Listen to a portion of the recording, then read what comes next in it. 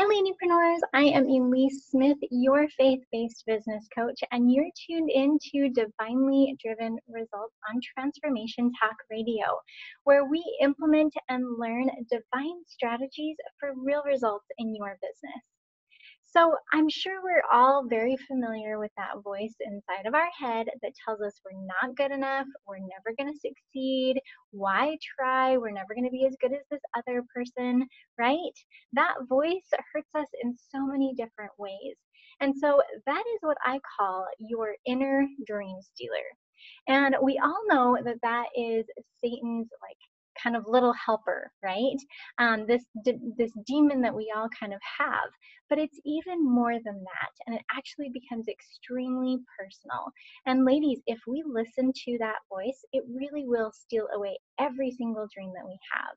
So that is why you are going to learn today 3 keys to overcoming that voice and to learn who you truly are and to be able to remember that so you can gain those results that you're looking for in your business to fulfill the calling that God has given you. So I'm so excited to get started here. And this all starts with an amazing story. So it was a dark and stormy night, and it really was, guys. And my husband and I were sitting in our car in front of a Salt Lake County library. And we'd been sitting there for about 10 minutes, kind of just staring at each other. And it was awkward. And we were trying to find any excuse to not go in.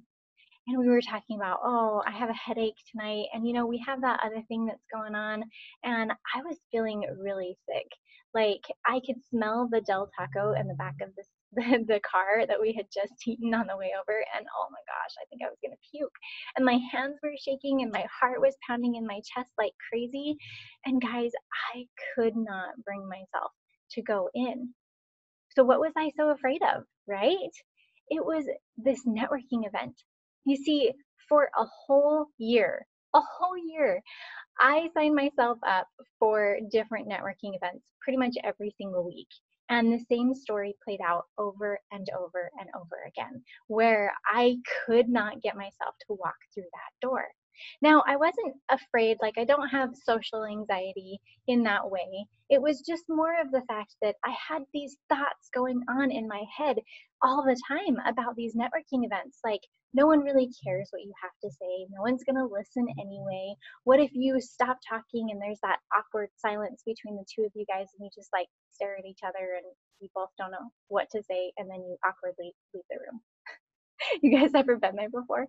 I so have. and the fact of the matter is that we all have that voice in our head. And so I remember sitting in this car and just thinking honestly, ladies, I was so fed up with myself. I could not stand myself in that moment because my husband and I, we looked at each other and we were like, we're not going in. And so we drove away. And it was in that moment that I knew I had to do something about it. It was in that moment that I knew God wanted me to do something about it and that I needed to. I'd been given this calling from him to really make a difference in people's lives, but I couldn't talk to people. That was a problem. This was many, many years ago. So fast forward to now, and I'm a completely different person than I was then. There is hope. Now, my friend and I, we actually run a networking event. We're hoping to make nationwide at some point. So that's super exciting. And I have been on several stages from then. And I'm also going to be speaking in London this next June. So I've really been able to overcome that voice in that way. And that is exactly what I want to teach you guys. So what made the difference for me? What was, going from that shy person in the car and listening to that voice inside my head over and over and over again, and not only listening to it, but believing it. That's the problem. When we listen and we believe and then we feed into the lies that are in our head, that is when our dreams really do get taken away from us. So I want you to meet your inner dream stealer. And the reason why I call it your inner dream stealer, like I said before, is that if we listen to this voice that Satan has kind of planted in our heads, that will really take away every single dream that we have. And we will be miserable like unto Satan, because that's what he wants. That's the whole point, is he wants us to forget who we really are and to believe all of these lies and to stop acting on our dreams and to not fulfill that calling that God has given us. That is his whole purpose. And so he kind of infiltrates our mind by putting these little kind of demons, or however you want to look at it, in our minds and stopping us from achieving our goals. And so many times we think that it's really our voice. Well, one, I want you to understand your inner dream stealer is not you. It's not your own voice. I remember thinking to myself, like, why am I self-sabotaging here? Every single time that I do something that I know is going to push me forward in my business, that voice comes up and I'm like, these are my own thoughts and I've got to stop my own thoughts. But the fact of the matter is it's not you. It is the adversary. There is always this battle in our minds going on at any given moment of, good versus evil, God versus Satan. We know that angel on one shoulder and the devil on the other shoulder, right? And when you're constantly fighting that battle, you don't have energy to work your business the way you want to, or to fulfill God's calling the way he's called you to do so. And so we just need to let that go. And there's so many amazing things that can happen when we do, but it is harder than we think, right? And that's why these 3 keys are really going to be able to help you do just that. So let's think about and get really personal with your own inner dream stealer. Some people call it a gremlin. Some people call it your inner critic. I've itty bitty committee or something like that in your head. There's so many different ways that you can look at this. But I want you to kind of just think about it for a second. When you have that maybe dreaded task that you know you need to accomplish for your business, what are the thoughts that kind of come up in your head? And what's that picture of that inner dream stealer for you? Some people think of this inner dream stealer as like an old gym teacher. They kind of get that picture in their head already. Some people think of inner dream stealer as like this big ball of goo, or, blackness, or, darkness, or whatever that looks like for you. For me, I really consider my inner dream stealer like a little demon. And it's not just on my shoulder, it's in my head, and this voice is like gnashing of teeth and terror and just screaming at the top of my lungs that you're going to fail and you're not worth anything. And we know how that feels when we're in the heat of that battle. So just think about that for you. What is your inner dream stealer look like? And I want you to name it. I know that sounds really strange. Some people call it Bob, some people call it Sue, like it doesn't really matter what you call it, but I want you to name it. And you can call it inner dream stealer, although some people think that's too long, but I call it my IDS, right? Or you can call it, a name, whatever comes to mind. Ursula, I've heard. Ursula was this like octopus in somebody's head. It was so interesting. But think about what your inner dream stealer is to you and give it a name so that you can say, oh man, that's Bob in my head right now, and then that way you can detach from it feeling like your own voice, because it's not.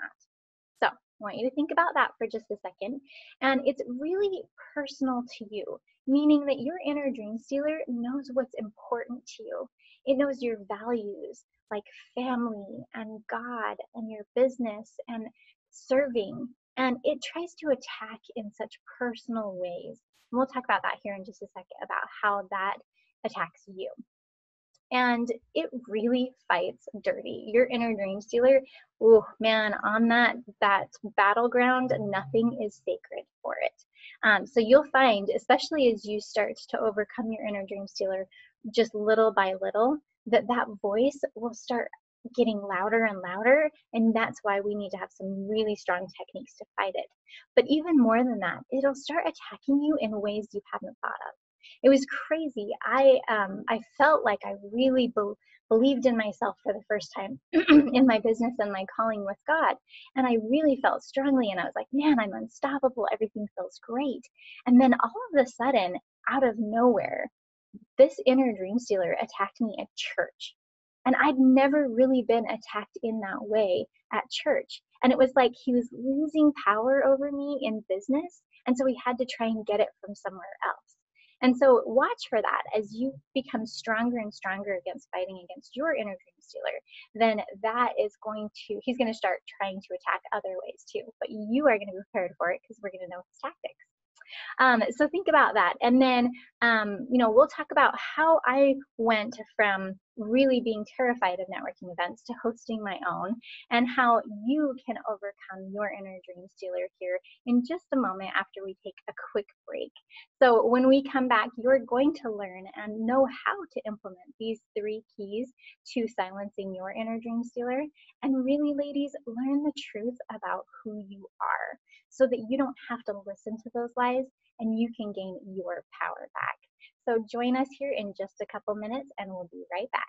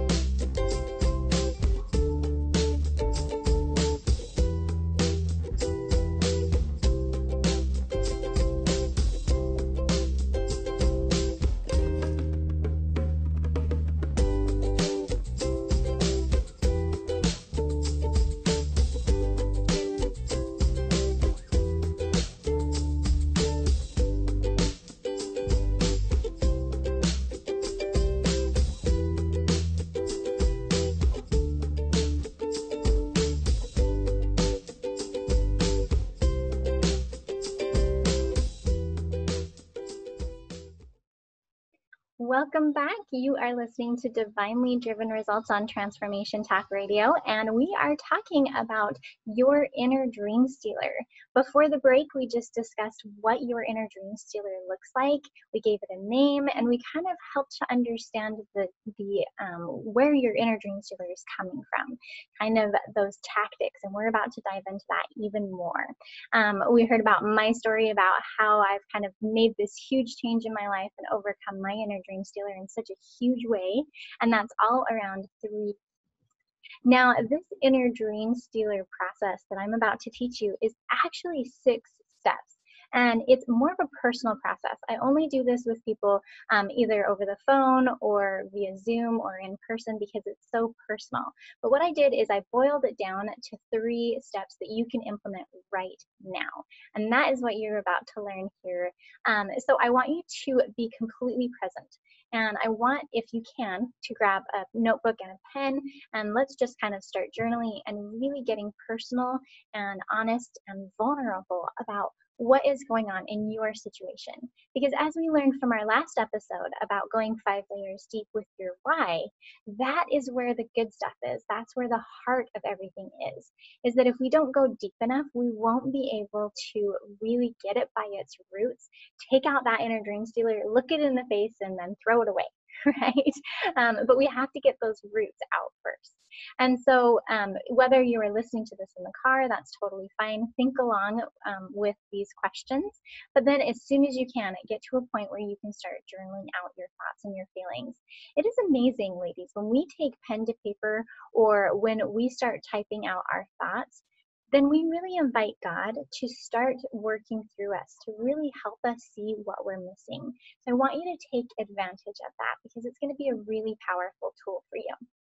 So ready to get into the 3 keys? This is exciting. My clients, oh my heavens, they love this process because it does wonders for themselves and their business. And that's exactly what it's going to do for you today. So let's start off with key number 1. Key number 1 is to know the enemy, right? We can't fight against an enemy that we don't understand. So we really need to understand your inner dream stealer. And remember, it's very personal. So that's why I'm going to ask you a few questions to help you to understand it.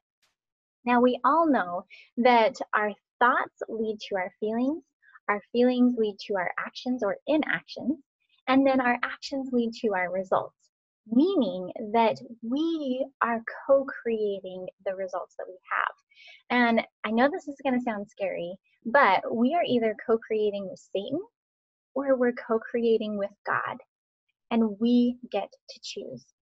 So let's talk about knowing the enemy first. So when you think of a dreaded task that you don't like to do for your business, this could be doing live videos, this could be prospecting and getting to know other people or networking, it could be doing sales calls, it could be working on your social media, whatever it is, writing your blog, whatever that looks like, the thing that you know you want to do for your business or that you need to do for your business, but you just kind of get that pit in your stomach when you think about it, or that fear and that doubt really starts coming out, I want you to think of that task, and I want you to focus on that task for this whole process here.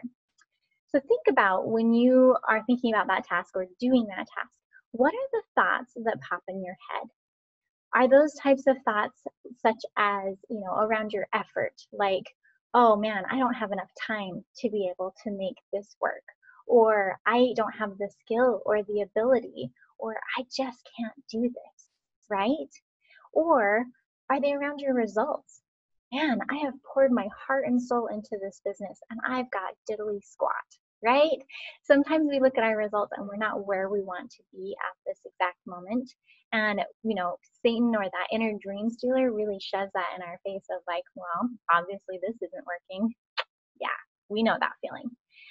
It can be a personal attack on us, such as you're dumb, or you're never going to make it, or you're not worth it. Ooh, that one is probably the worst. Like for me, every single time I do a process where I'm trying to identify my inner dream stealer's core message, it always boils down to I'm not enough. Man, think about that. If Satan can really make you believe, and you choose into it, of course, but if he can make you believe that you are not enough, wow, how much power does he have over you and your results and all the impact that you can make in this world? He knows it. And so that's why he attacks us in such personal ways. So there's also attacks on our values or on the things that we love, such as, ooh, this one's a hard one, right? Is that I'm not a good mom because I spend too much time on my business, right? Or I am not a good wife because I'm working this business. It really doesn't matter when it comes to what that message is. I just want you to tune into what that is for you. And then there's the traditional comparison, right? Is, oh, I'm not good as so-and-so at social media, or I could never be as charismatic as this person in live videos. Yeah, we all know those attacks, right? So now we're starting to understand those darts that our inner dream stealer just throws at us. So we're starting to understand the enemy a little bit more. So take a moment, either pause this video or audio, and really start writing down some of those thoughts, or at least think about some of those thoughts that you have that really hurt you. It's like, ooh, man, that one stung, or that one goes right to my heart. And this is what I've heard of, and I have no idea who coined this term, but I love it, is stinkin' thinkin', right? If we believe in this stinkin' thinkin', no wonder it's hard for us to get ourselves to do that task. So many times we think, oh man, I just lack motivation. I just wish I could just get myself to do this task. Well, ladies, give yourself a little grace. If you have all these thoughts, and we'll talk about feelings here in just a second, but if you have all these thoughts and these feelings that are negative going around this exact event or task, well, no wonder it's so hard for you to do it.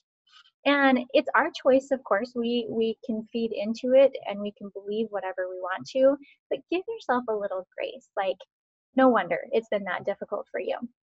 Now, I want you to think about feelings. Now, when you have these specific thoughts of, I'm not good enough, and I'm just a failure, and I'm never going to succeed, and there's a huge range of feelings and thoughts that we can have, right? It can go from subtle to really mean. I mean, we say things in our head, in the privacy of our head, that we would never say to a human being on earth, even our own worst enemy, right, ladies? We all know it. So think about, what are the feelings that come from that? Is it despair? Is it frustration? Is it discouragement? Is it doubt? Is it fear?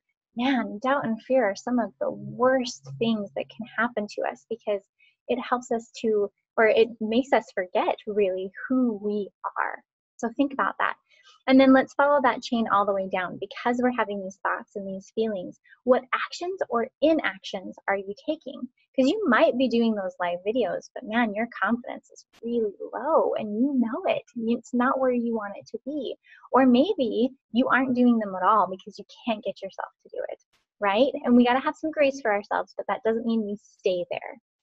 And then we all know, following that all the way to the end, is the results. What kind of results, or lack thereof, are you seeing in your business because of this dreaded task or event that you're avoiding, or maybe not doing the way that you want to? So this is the crummy part, right? Really getting honest about what goes on with our inner dream stealer. But really, ladies, let's ask ourselves, does God really want us to feel this way? Does he want us to think these thoughts and these feelings? I think about 2 Timothy chapter 1, verse 7, where it says, "For God hath not given us the spirit of fear, but of power and of love and of a sound mind." Think about that. Fear always comes from the adversary. Doubt always comes from the adversary.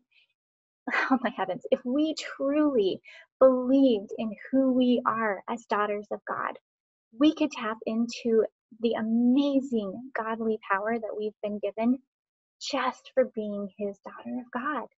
We could do anything that he wants from us and that we want to do, because we can co-create with God, the ultimate creator, right?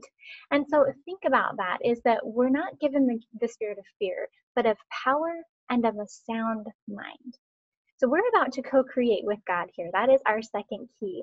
So think on that thought for just a moment. What kind of power do you want to bring in as a daughter of God? So key 2, co-create with God.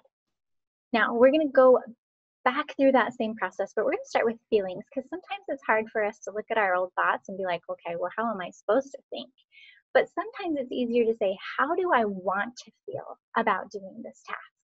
So take just a moment and really write down, excited, energetic, whatever that looks like for you. How do you want to feel about this new task? And ask yourself, what are thoughts that I can think that would support this?